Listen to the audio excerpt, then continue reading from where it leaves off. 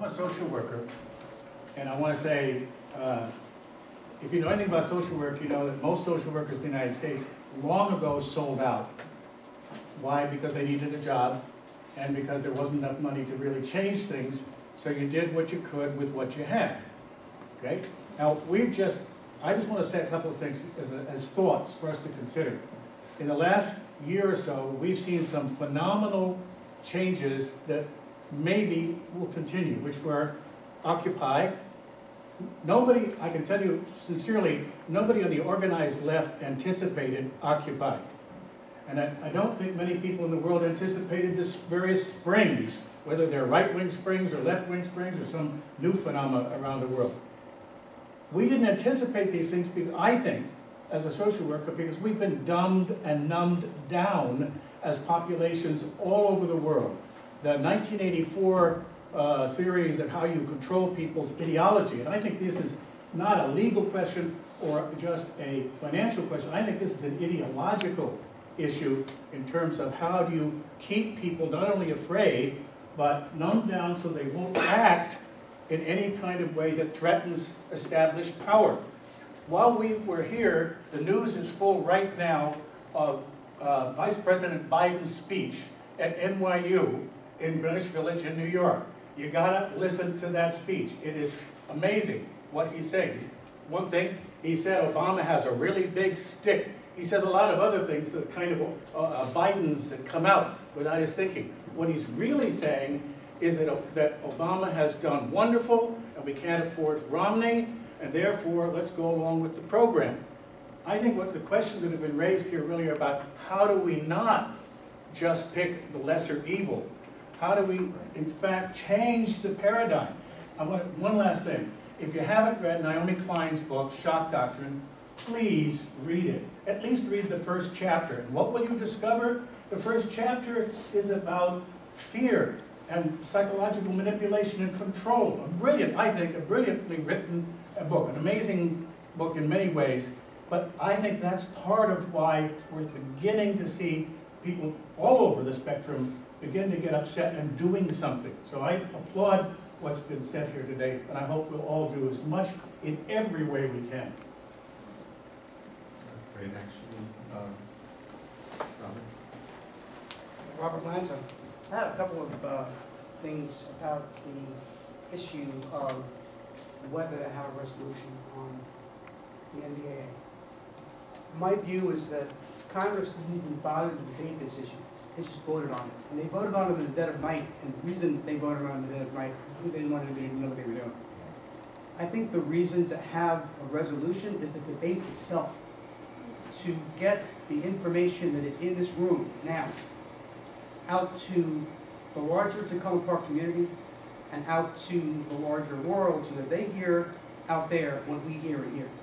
Not just that I decide not to vote for Chris Van Hollen or not to vote for Barbara Mikulski because of what they did or didn't do in Congress, but that more people hear through the debate on the resolution what is being discussed here in this room about the gravity of the situation, about the loaded weapon, or my analogy, the room full of gasoline, and somebody has to walk in with a match, and that's all it takes. This is something that has the possibility of destroying the country, in my view. So the more people hear about it, and even if we get just a little bit outside of Takoma Park with this information, maybe it's covered in the Maryland press, or maybe it's covered in the Northeastern press, maybe it's covered elsewhere. That would be a good thing. And I think the resolution is a good vehicle for that, rather than just us deciding to vote for this person or this other person because of particular actions they did or didn't take. The other thing that is of interest to me is that you can pick up a newspaper anywhere in the country, any time of day, open it up, and somebody is writing about the government having too much power.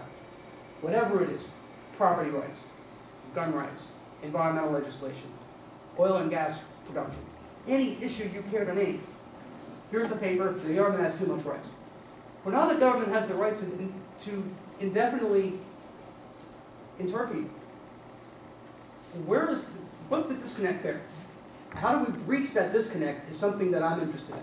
And I think that this debate is one way of doing that. to breach the disconnect between, look, everybody in the country says the government has too much power, but there is this rhinoceros sitting over there in the room that nobody wants to talk about. Those are kind of my 2 points. Thank you. Herbert.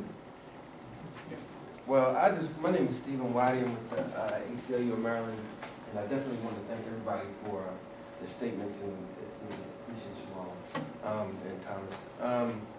We did have a legislator in the state legislature introduce a resolution here. He was a Republican. It was based off of the 10th Amendment Center's resolution that they proposed for state legislators to introduce.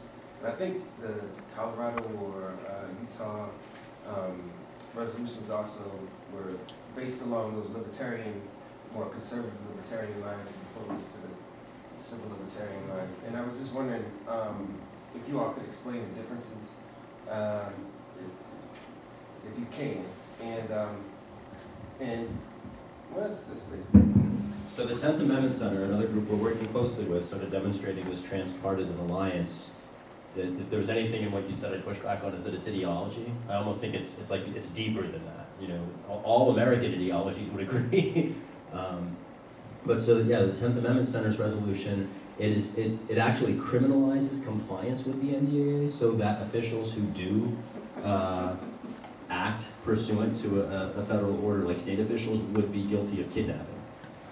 So it's got teeth that the criminal teeth that many of the other ones don't. You know, many people were concerned. One of the worst bills right now in the Congress with respect to trying to repeal the provisions of the NDAA or modify them. I don't want to say it's one of the worst because there are actually worse ones. McConnell's worse. Rigel's is worse. But is it Rigel?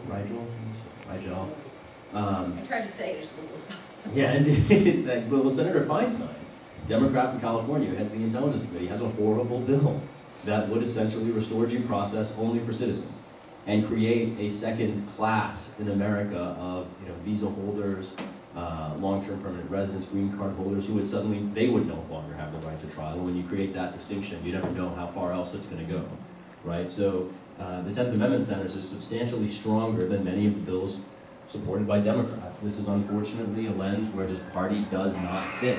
And that should be, quite frankly, an object of inspiration to all of us, I think. The idea that in this time of very vitriolic, deep partisan division, our nation could actually come together around something, to me is very inspiring. It's a little disturbing that it takes an assault on a right as fundamental as the right to trial to get us to finally discover some unity.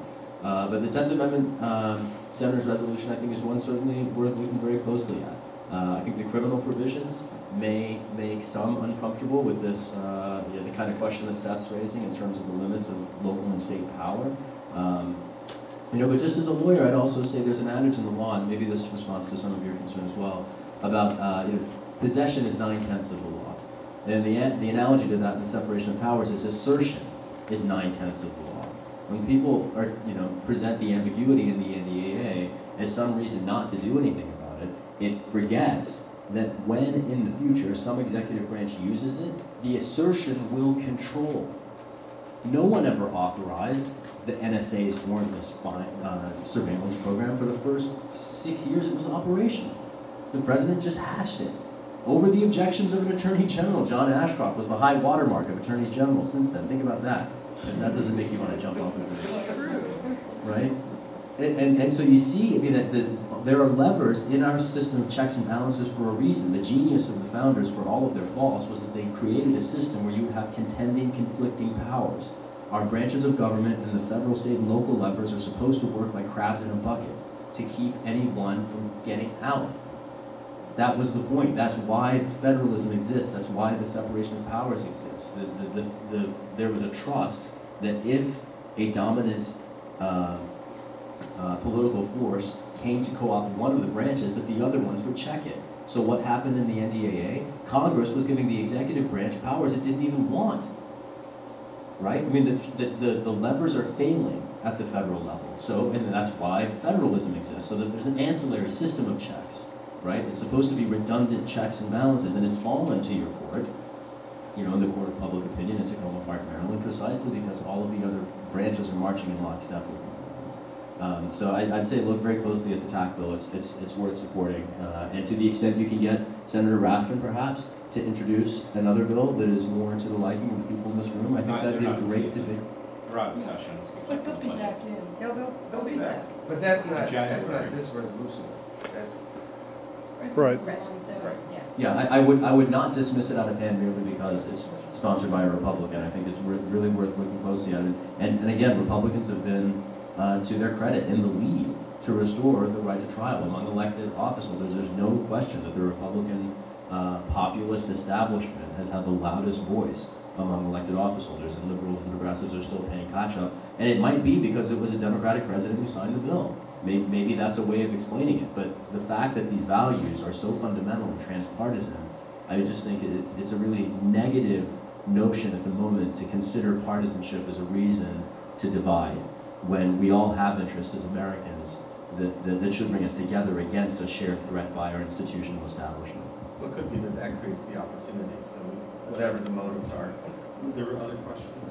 Just a question, Ken. How does the law actually work? I mean, how does the act work? I mean, who decides who gets a civilian, who gets a military trial, and what's the procedure? So the way it finally came out was that the president, and it's very vague. The people who drafted it never bothered to take 5 minutes to think about how it would be implemented, which is one of the, they literally set up a parallel system of justice without ever appearing. No one ever called the National Institute for Military Justice to find out how they thought they would handle this. Nobody ever talked to the Pentagon about implementation while they were developing these provisions. Nothing.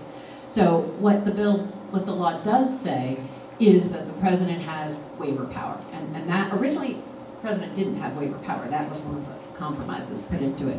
So the administration put out fairly detailed, actually not really detailed, implementing regs that basically say, by these implementation regs, we are establishing a once-for-all waiver.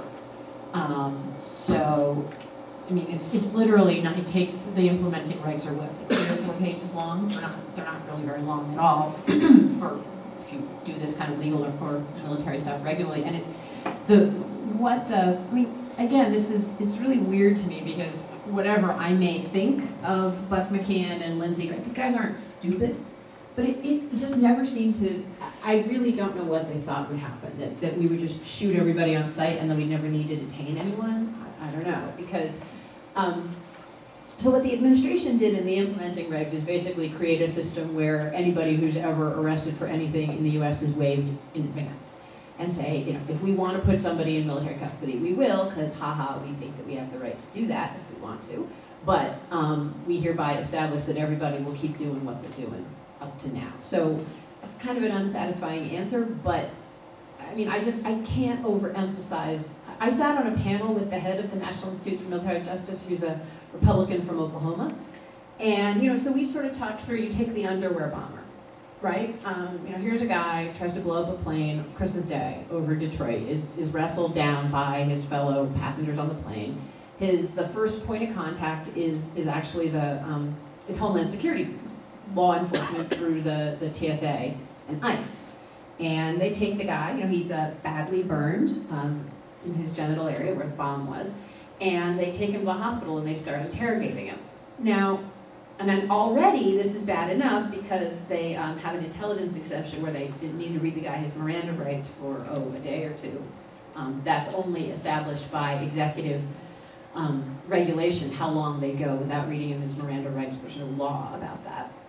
But under as best one can understand the NDAA provisions, those DHS and then FBI folks who were called in would have had to start looking around for some military detention facility that would take him. Now, Michigan has a ton of civilian prisons. It now has a dying prison industry, but it has no, you would have had to go several hundred miles to find a military facility that could hold someone who had just tried to blow up an airplane. So what was the military supposed to do? Who was what were you going to call the National Guard commandant on Christmas Day and say, hey, come and get this guy? I don't know if folks know folks who have served with local National Guards, and they're wonderful institutions, but they're not jailers. So this law imagines setting up, again, an entire parallel system of justice without putting in place any of the tools needed to do it.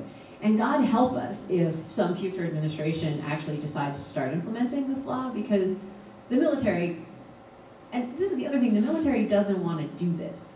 And one of the things that officers will say when you talk to them about it is, they'll say, if you put these people in our courts are for military officers, are for who disobeyed military law. And if you put these guys, you know, these idiots who have bombs in their underwear, that is giving them a status as warriors that they don't deserve. And so the military actually says, we don't want any, you know, we want these bums to go in the criminal system with criminals. We don't actually want these people to be confused with sort of what we think of ourselves as warriors and so on. So there's no answer to the question, which is very strange. The FBI director, Bob Mueller, the locus of his concern was precisely that ambiguity and how to deal with the situation on the ground.